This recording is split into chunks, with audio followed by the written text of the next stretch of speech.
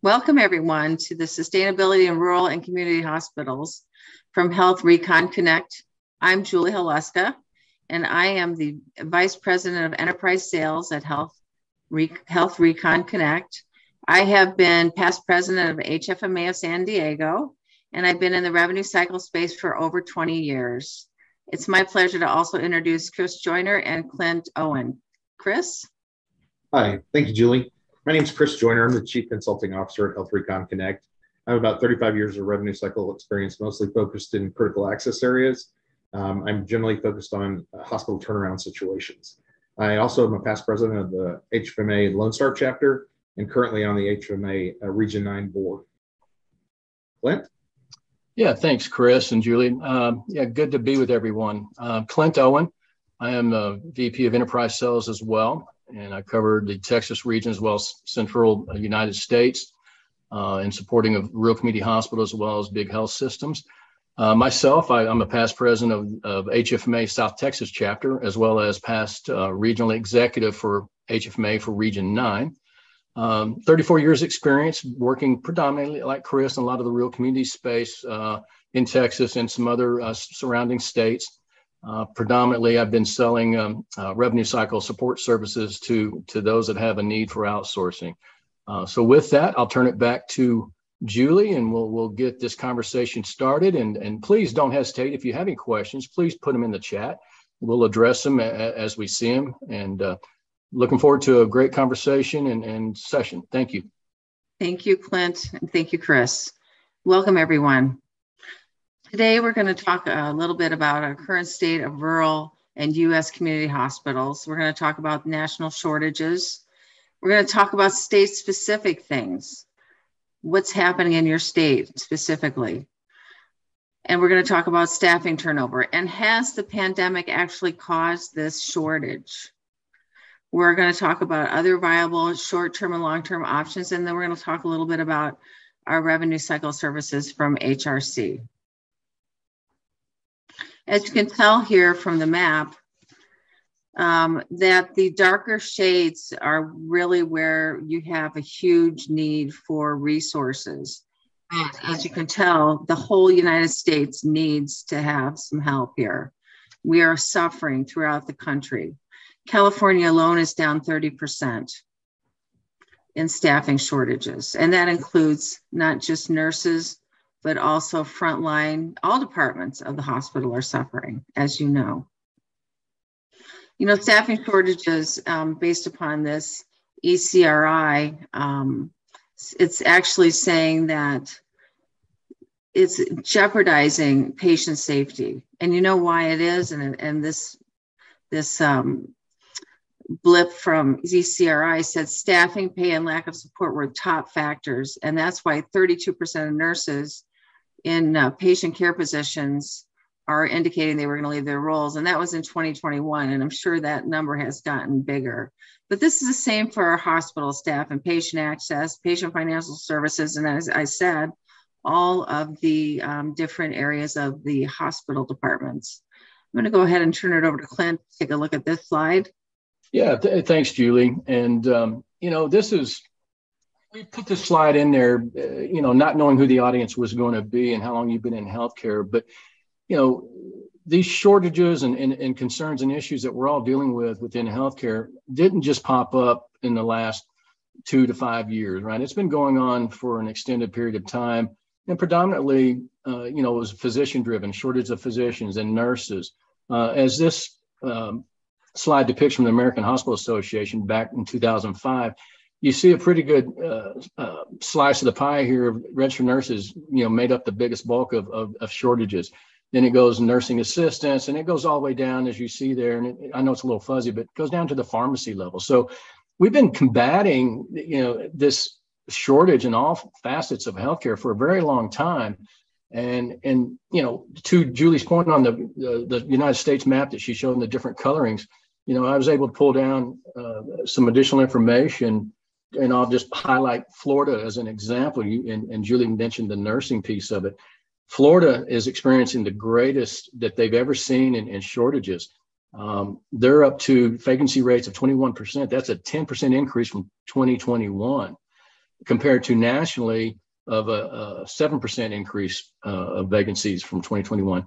Their turnover rate has grown exponentially. I mean, it's 32%, up 7, almost 8% from 2021. Whereas globally, if you cross the United States, we're seeing that at a 27% rate and up 8% nationally on turnover rate. So it's a big problem. And as I stated, this 32% for Florida, just as an example, is the highest turnover rate that they've ever experienced in Florida. So again, that's just one state that we're highlighting there. And we've got some other examples that we'll kind of get into a little bit. But it's been going on. I think it's been exacerbated, obviously, since February, March of 2020 when the pandemic hit. But Julie, why don't you go on to the next slide? And I'll kind of touch on that. This is a great little blip here, blurb about hospital employment overall is down 95 plus thousand from pre-pandemic levels. And because I've covered a lot of the rural space in my 34 years, I've kind of, as I thought back when we're talking about putting this together, when I've made my on-site visits and meetings to meet with the business office area and the CFO, C-suite area, you kind of take a look around when you're meeting some of the team members at these rural community hospitals. And, and I'll just say up 30 years ago, met some of these folks. Well, I go back today and the same people are still there. Now, that's a good and a bad situation.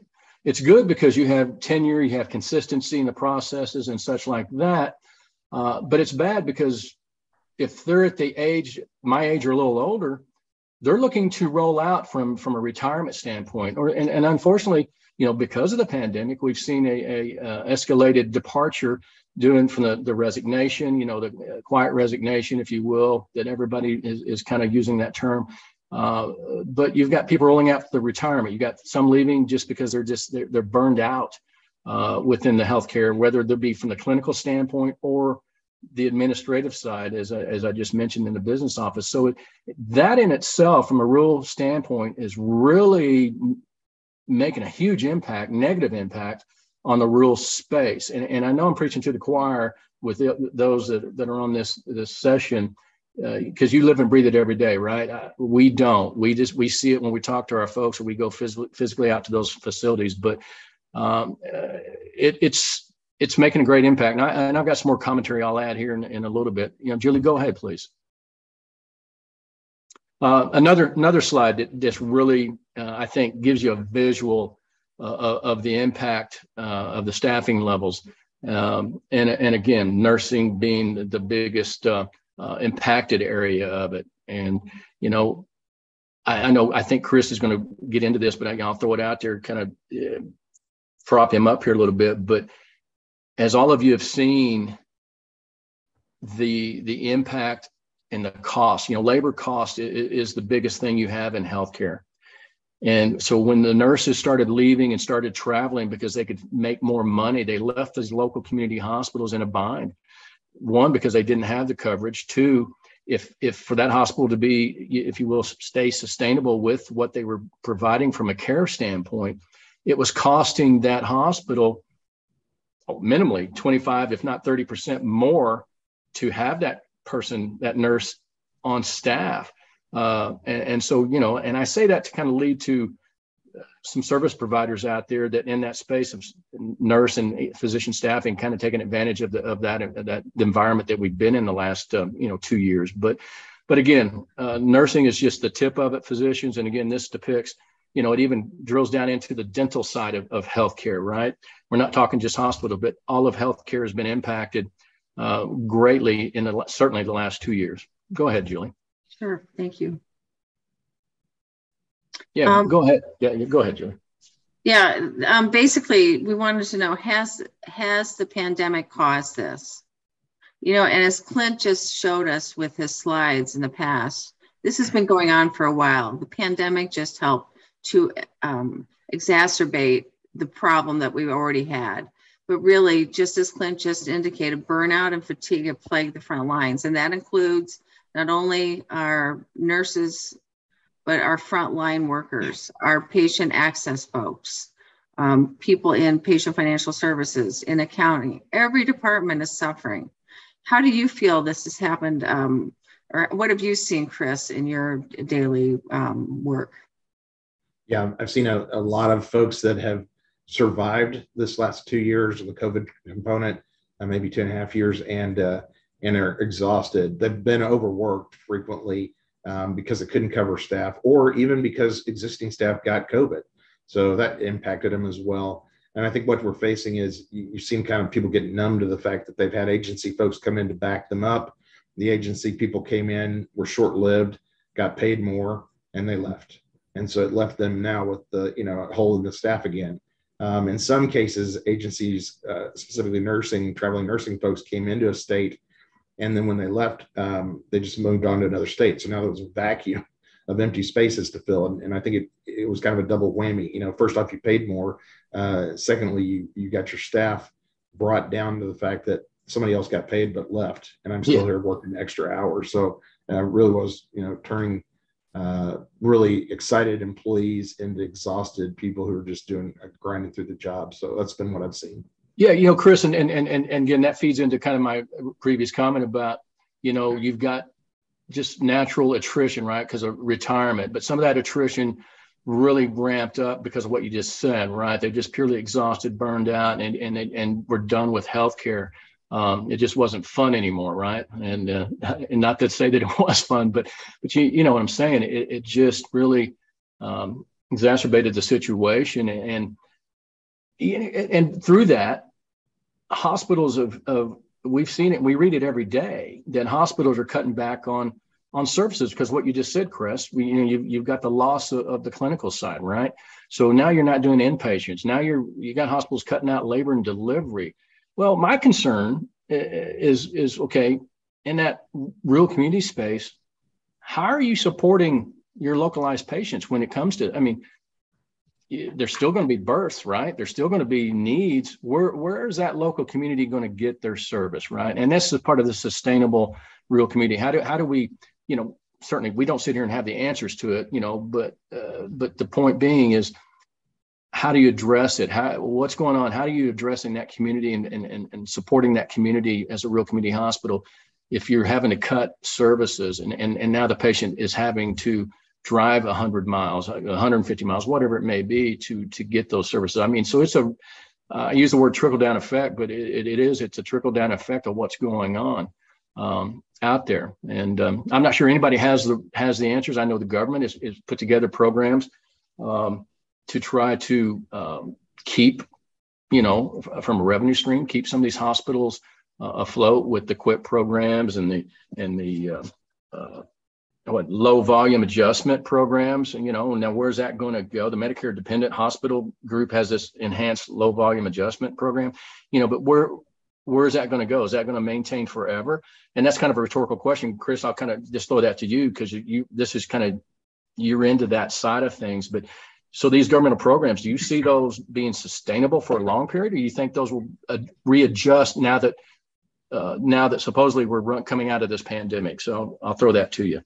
I think the government programs that we utilized heavy amounts of funding during the COVID is diminishing, frankly. Mm-hmm. I did talk to several leaders in the community, specifically critical access hospital leaders. And their answer was, in some cases, there are grants and loans out there. The grants take quite a lot of effort to apply for. And in most cases, the critical access hospitals don't have extra resources to put on a grant application project. And then the loan component is a challenge because most of the loans that the hospitals are being offered up now require the hospital to provide 55% of the total loan value up front. And so many of the hospitals, number one, if they have the 55%, don't want to give up that reserve. It's kind of a safety net or a parachute. And number two, a lot of them just don't have it. Yeah. And so, it kind of pushes them out. And to your point, Clint, if we're in a situation where people are having to drive for healthcare, and it could be anywhere from 1 to 3 hours, there are a lot of these rural communities where people don't have a car. And we don't even have a solution to get them there. So it becomes really only in a acute care situation, such as a car wreck or something we can justify care flight. And I don't see, people utilizing healthcare for daily checkups via helicopter. No, So I didn't think about that. We kind of sometimes individually and myself take advantage of, take it for granted our situation, because I live in an urban area, right? I live in the Dallas-Fort Worth area, and I have within a 2.5 mile of my house, I've got a clinic, or hospital supported clinic and ER, and so I don't think about that from my own personal viewpoint. But you're absolutely right. So when I talked to the leaders that I reached out to in anticipation of this presentation, and then my question was, how are you surviving? What are you doing? And obviously, we have been working on cost control for 5-10 years in healthcare. Sure. I don't think there's much more constraints we can put on healthcare, frankly, without causing patient care issues. But there were some things that some of the leaders recommended, such as telemedicine. If you create new revenue streams, that helps and reduce the expense side at the same time, then you get your profitability back. So telemedicine was one, pain management was one, chronic care management was another, pulmonary rehab, and geriatric psych, which are great, but there are two things you have to remember. All these programs have an upfront cost, so they're going to impact the cost until we get reimbursement. And then in several of these programs, they're tied to the Medicare cost report, so it could be anywhere from 9 months to a year before it impacts your bottom line. Even though you may be profitable, you may not get that significant benefit until the cost report is impacted.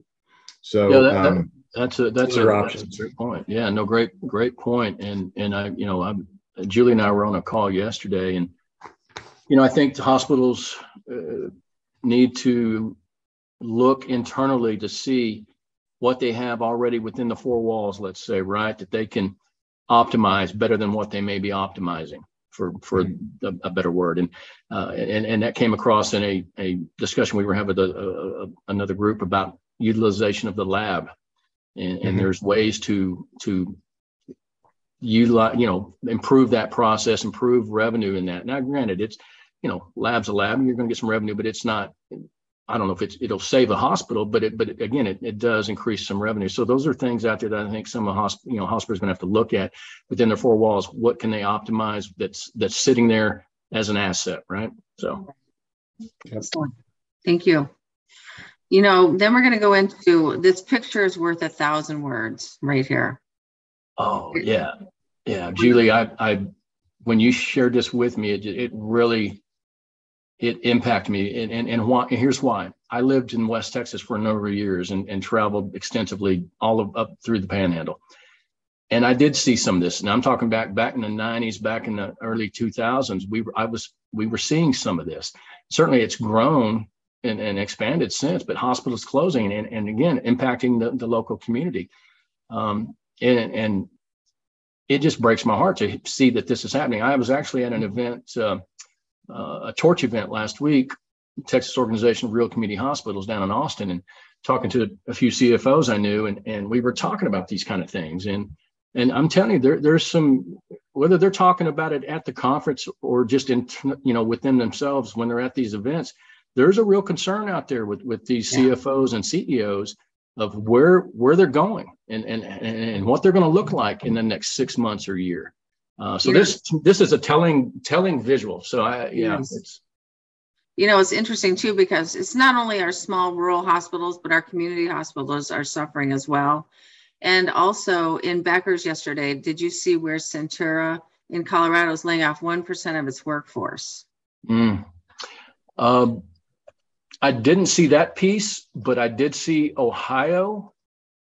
Hospital in Ohio, St. Vincent's, is laying off 978 employees. Yeah.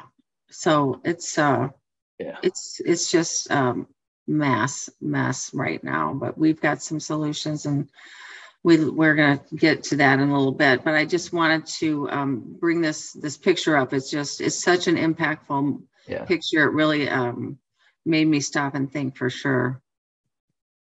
41 of rural hospitals are at risk of closing or losing services, just like Clint said.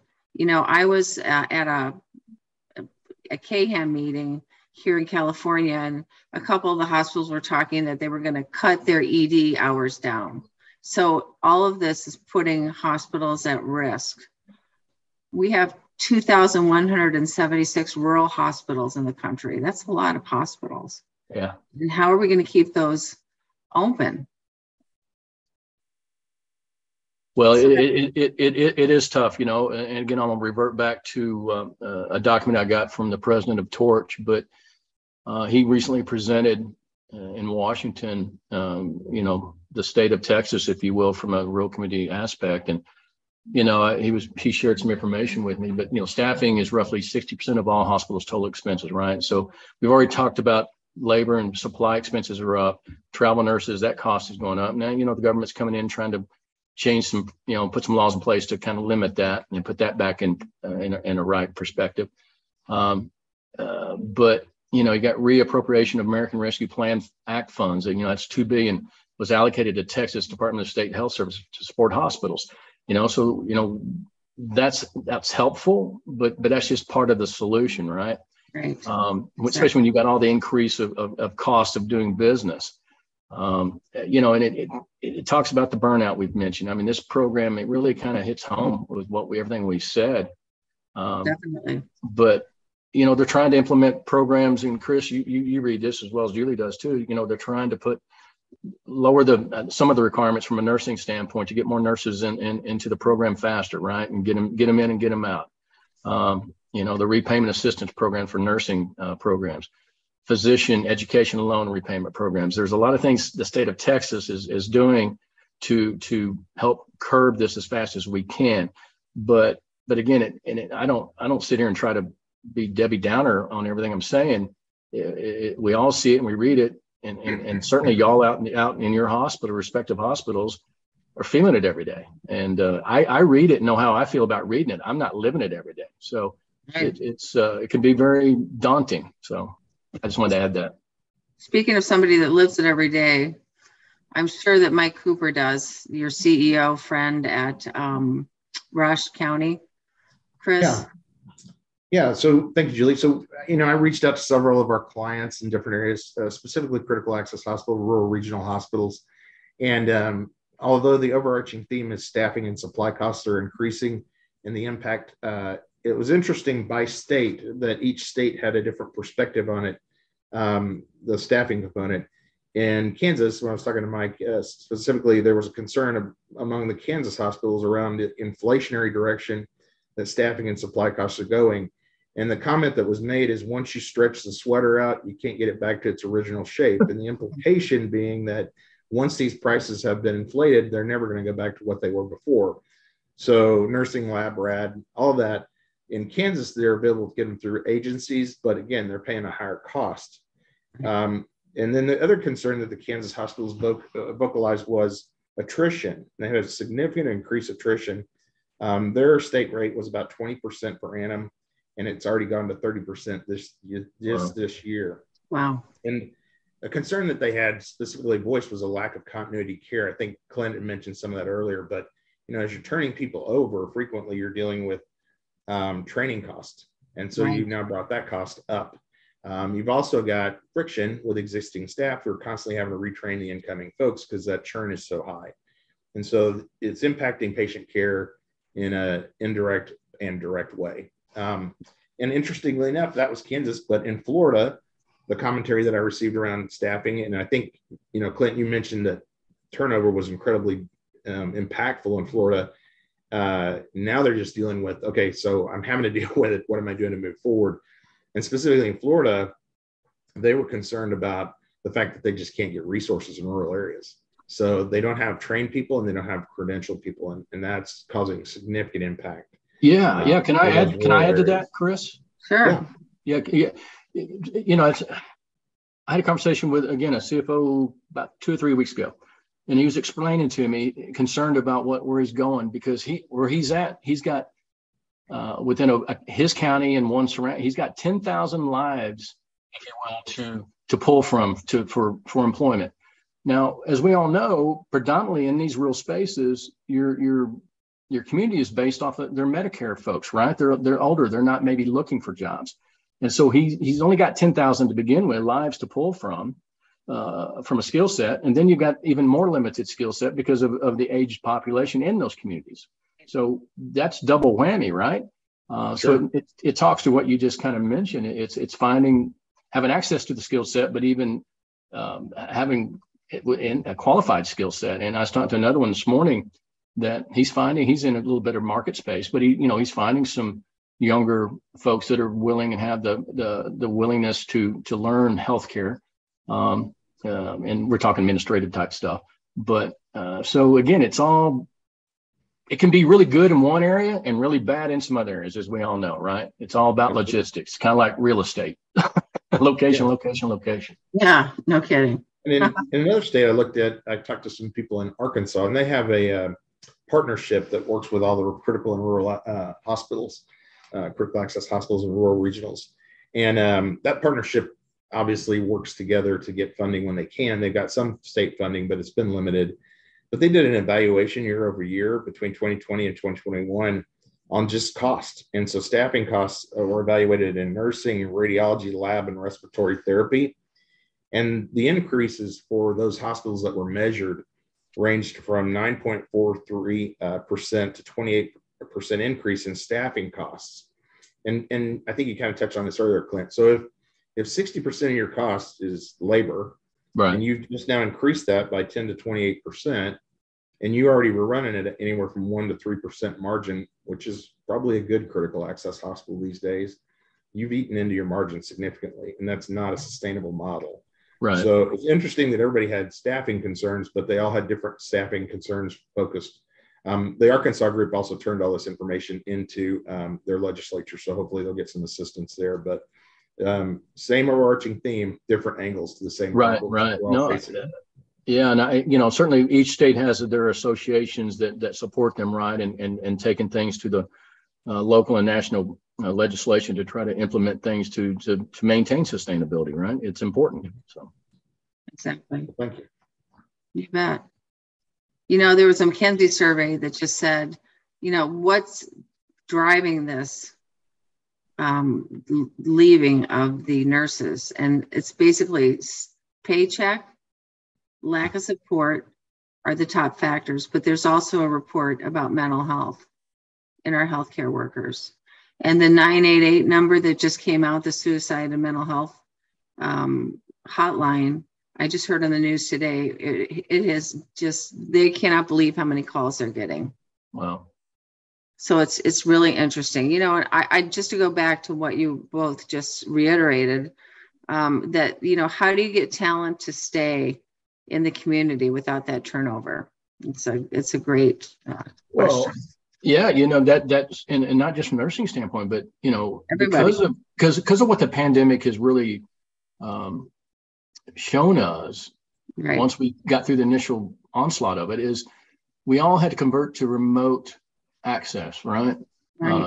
And that has shown folks that they've got more options. And I say folks, the local community, they've got options, because now they cannot work for XYZ hospital in their local community because someone's willing to hire them.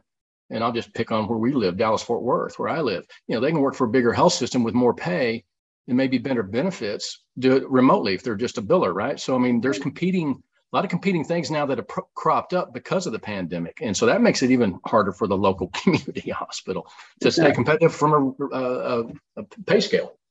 So. Oh, absolutely. Definitely. Oh, yeah. This slide here, yeah, I like this one too. Julie, you and I talked about this the other day. Yeah.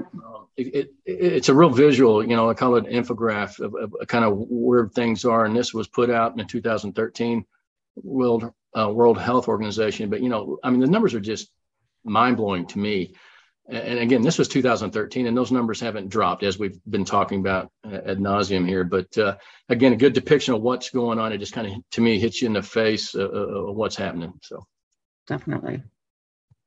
Here we go again, just to reiterate, the mental health is atop the list of patient safety concerns, because if your staff is having some, depression or anxiety, something like, this is going to affect what's happening on your front lines and in your room, your patient care. It's very, it's a sad state of affairs, but luckily we have the resources to help individuals with mental health issues. And then again, the staffing pay and lack of support. I don't know if you have anything that you want to add to this, but. Well, I do. Our own company, we're, good size global company, but we've had support, but we're recently rolled out a bigger panel of support for this mental, stress that people may be going through to Yes. make available to our own team members across US and such, have access to have those conversations. If you have some anxiety and stress is going on, and I'm, talking to the folks I talk to out in the business, it's that's happening in a lot of, be it outsourcing firms, be it, hospitals, healthcare providers. They're putting those plans in place to support their team. And I think that's extremely important to know. I do too, definitely. I think it's huge. And, let's end the stigma there, as they say. But switching into, what are the options to maintain sustainability? And I'm going to let Clint talk a little bit about this on other viable options. But yeah.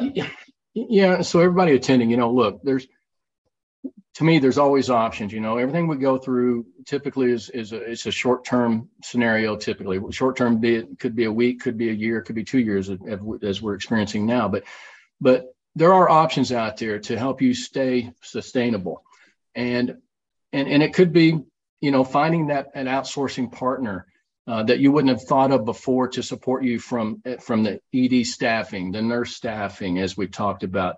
Then you get into looking for a outsourcing partner to help from a coding standpoint. And you've probably done some of this already. And as I've talked to Julie and Chris before internally, most hospitals are very familiar with outsourcing because the cost of things, right? So they've already outsourced cafeteria, they've outsourced cleaning and such. And certainly that has all been even more done so since the pandemic. But you have options out there. And again, outsourcing may not have been on the scope a year ago, 2 years ago, but today it is because of, again, as we talked about, lack of skill set, loss of staffing and such. So what do you look for in an outsourcing partner?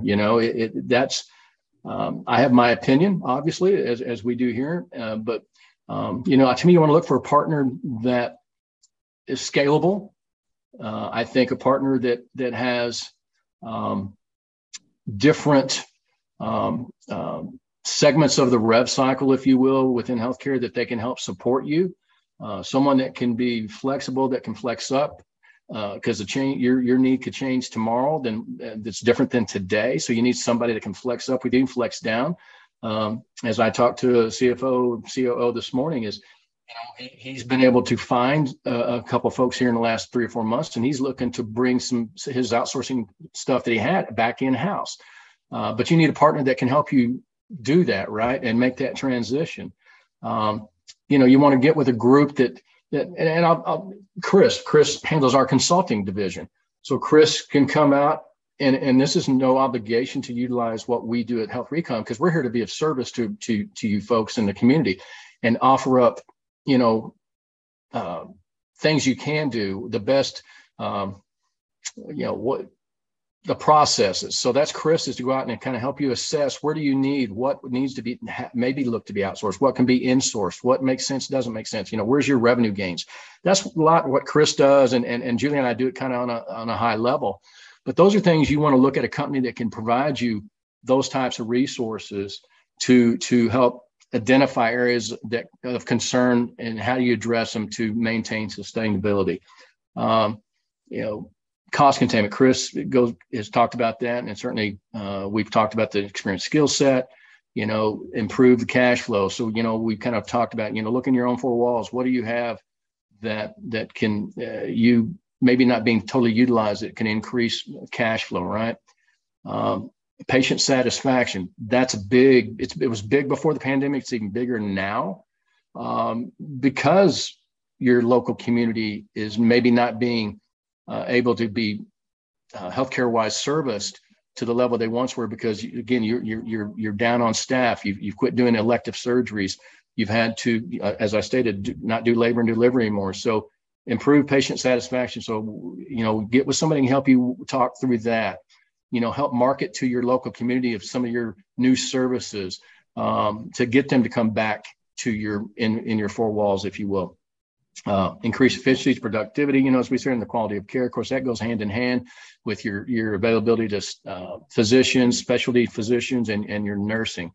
So again, this is not totally to highlight us, if you will, but those are things that we believe you need to look at and consider as you continue to move forward to maintain sustainability in your community. Again, this is kind of indicative to kind of what I just spoke about, your different segments of rev cycle that can be looked at that maybe you haven't looked at previously. And certainly these are things that we provide, but there are other companies. We know you have options out there, and you need to do your due diligence and when you're looking and talking to folks about potential things. But your pre-service, your billing, your posting is really kind of, to me, a new area that wasn't once a concern or issue. But we assist in the accounting department to help cover someone that was accounts payable person that has moved and transferred because of the husband or the significant other got a better paying job in an urban area, so they've left. So how do you fill that slot with an accounting person? May not be readily available. Well, we can help do that on a short-term basis. And then in the other bucket, collections, talking about denials, helping improve the denial process, insurance collections appeals, as you see there, and then the patient services. So again, this depicts an all-encompassing global end-to-end offering from a company like HealthRecon. And again, there's others out there that can do pretty much the same, some parts not as much, but those are things you need to look at. Chris or Julie, y'all want to add anything to that? I think it's important to note that cash acceleration was listed there. We have a pretty robust analytics tool under the collections component, and we use that tool to look at root cause analysis and resolve claim issues before they happen. So my advice would be, if you're looking for services in the marketplace, look for a partner that has some analytic engine that can assist you in accelerating your cash. Exactly. That's a great point. And Julie is really getting a lot of attention within that realm of things, and certainly there are some EMR systems that hospitals are using today that provide some form of that potentially. But this is just a tool right there. Yeah. So. The really nice thing about our dashboard, it gives you information pretty much real time on inpatient, outpatient, ED statistics. You can take a look at your accounts receivables. You can look at the payers. What's the revenue? What have you collected? What's outstanding? Trends, different trends and analysis, denial analysis, root cause. You can really delve in to see what the root cause is, and it's really a wonderful tool. I'm very proud of it, actually, and just the different KPIs, claims, accounts receivable, denials, etc. Just this is a great tool of ours. It's an AI tool, and it works right with your hospital's information system. So whether you're on Meditech, Epic, Cerner, it definitely interfaces with those. There's a question here that Sure. to Chris, but evaluating outsourcing, is it more expensive? Could it be more expensive to outsource? Chris? Hi, this is Chris. Yeah. So I don't see it more expensive because you're not, in most cases, the contract would be contingency. And so that means that if the vendor doesn't perform, the vendor doesn't get paid. So it drives cash into the facility.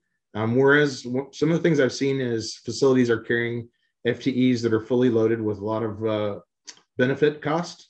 And that productivity and quality may not be happening or may not be measured inside the hospital. So that's one of the advantages of the vendor component is they're motivated to get your cash in the door for the hospital so that they get their part of it.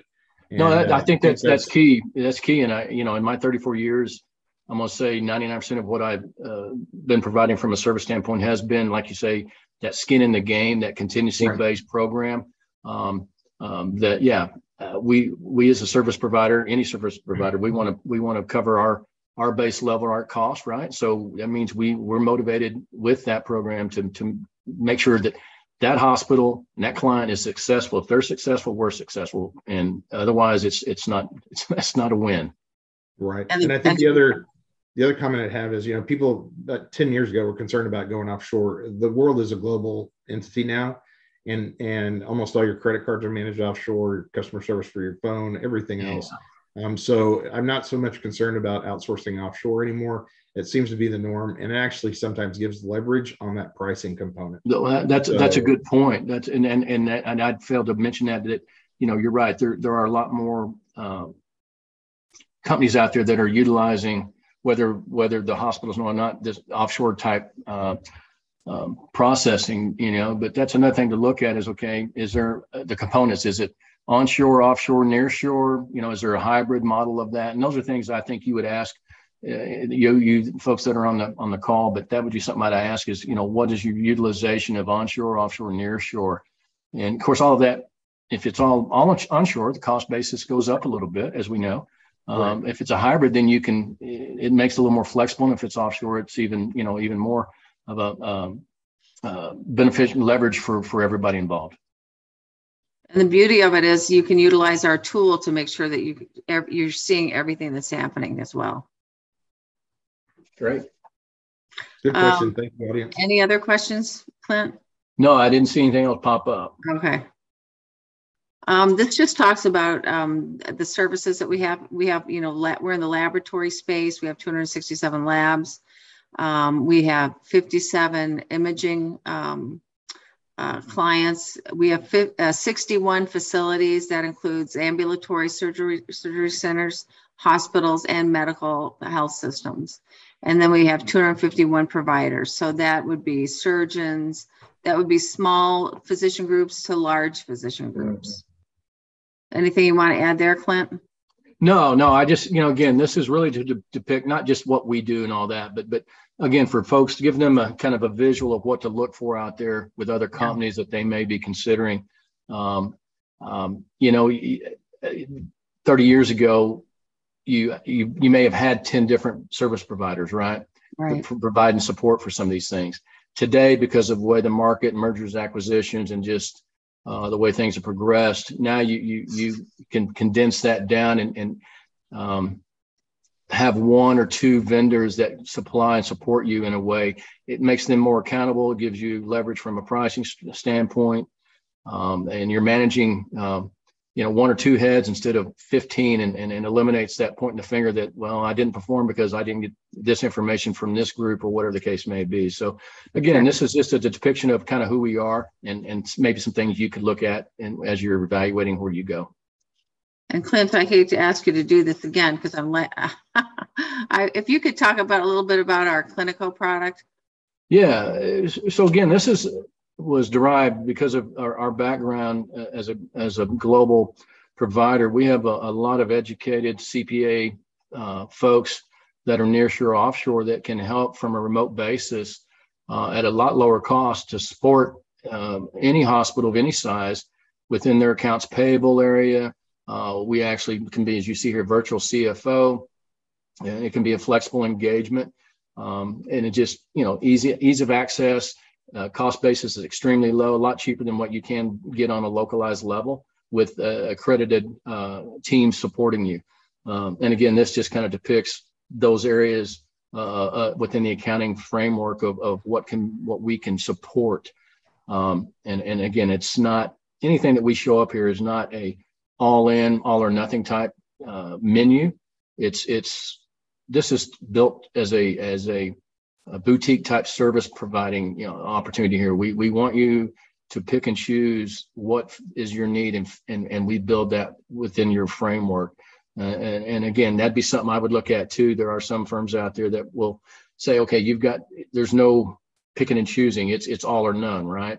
Well, I'm against that type of mindset. We are a service company. We're here to be of service to you, to fit your needs, you not fit ours. And so these are just areas that depict where we can support you in various shapes and forms. Thank you, Clint. So we are an end-to-end revenue cycle management company, but we also have this accounting services as well. So we're pretty robust in that regard. You know, I really want to say on behalf of Clint and Chris and myself, we want to thank you, and we appreciate you taking the valuable time today to spend some time with us, learning a little bit about sustainability for the rural and community hospitals, taking a look at some statistics and background of Chris and Clint and myself, bring you maybe some education, things that you might have not known, and then also kind of help you maybe make some decisions in the future. If there's anything that we can do to help you, please reach out to myself or Clint, and our contact information is here. We'd be happy to send you a copy of the deck, or just let us know. Just send us a note, and if there are any questions, let us know before we close out. Yeah, there will be a copy of this recording available. Typically, we get it out there within the next probably couple weeks. Yeah. So you'll have that available to you. And again, we approach this. Chris is our chief consulting officer, as he mentioned, but we each take our jobs from a consultative approach. It is really, we're here to answer your questions, give you our insight with experience that we have in the industry. And, you know, if we can't help you, that is okay. We know people that can, and we're more than happy to make those introductions to get you in a situation that is beneficial to you and your community. Yes, we definitely care. I would also say it. to the audience real quick, Clint, is we are available to you if you want us to come present at your professional organization. Oh, absolutely. No, that's a good point. Feel free to call on us anytime. We do that frequently. Yeah. Yes. Definitely. Julie, thank you so much. Chris, thank you. Thanks, everyone. everybody. Thanks, everyone. Have a great day, everyone. Take care. Bye-bye. Bye-bye.